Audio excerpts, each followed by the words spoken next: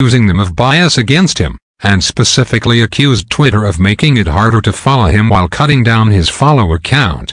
He delivered these charges, ironically, on Twitter itself. Facebook, Twitter and Google are so biased toward the Dems it is ridiculous. The president tweeted Tuesday morning. Twitter, in fact, has made it much more difficult for people to join real Donald Trump. They have removed many names, greatly slowed the level and speed of increase. They have acknowledged nothing.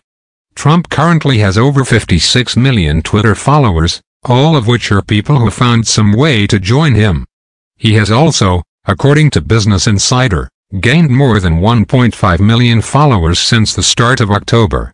So if Twitter is attempting to suppress the president's follower count, they may not be doing it very effectively. According to Friend or Follow, Trump has the 1/6 most followers of any user on Twitter, right behind Britney Spears and ahead of Twitter's own Twitter account. Former President Barack Obama has over 100 million followers, placing him third on the list behind Katy Perry and Justin Bieber, and just ahead of Rihanna, Taylor Swift and Lady Gaga.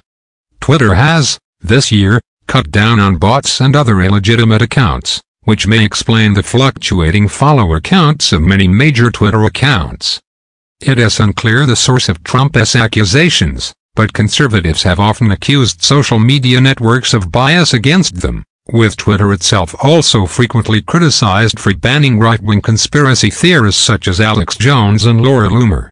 Republican lawmakers also confronted Google CEO Sundar Pichai in a public hearing last week, accusing the company of rigging search results to hurt the GOP.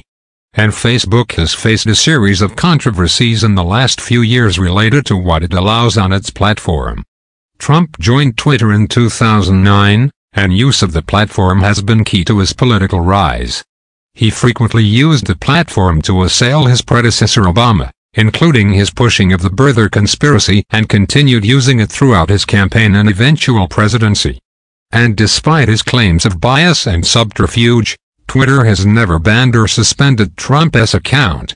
However, courts have used Trump's tweets to rule against him on at least a couple of decisions, and another court this year ruled that Trump as president is not legally allowed to block Twitter followers.